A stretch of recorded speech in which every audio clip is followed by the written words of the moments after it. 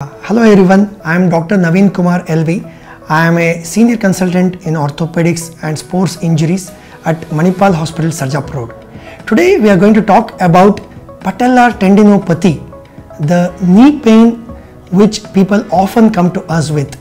Not every pain in the knee is arthritis.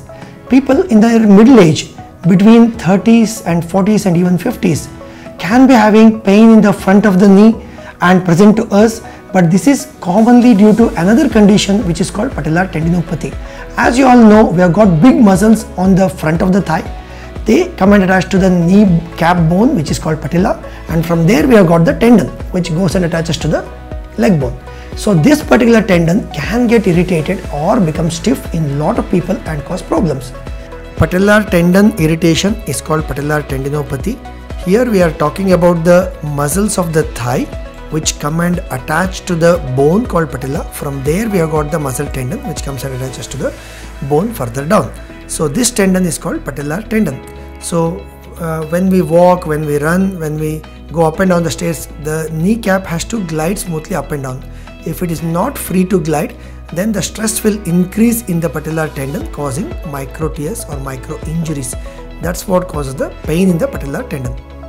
The reason why we get it is because a lot of us are sedentary nowadays, where we are underusing the things or we are overusing the things. It can happen in runners as well, where we call it as runner's knee, or it can also happen in people who are leading a sedentary life and suddenly when they get into more of active lifestyle.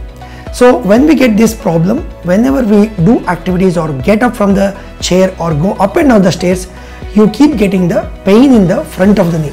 It's a very common problem and people often assume that this is arthritis.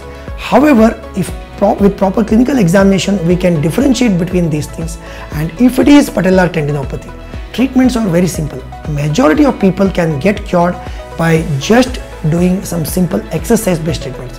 Don't expect a tablet to cure you. Unfortunately, there is no such magical tablet with us to cure these kind of things, but with simple stretching exercises, with heat, gel and then exercises, you can cure it. In a small percentage of people who don't get better with this, I do something called plasma injection or PRP injection. That will help in healing process for the tendon. It's very rare that I go and do a surgery as well for these kind of things, where we try to release the tendon and debride the tendon, but most people get better with simpler things.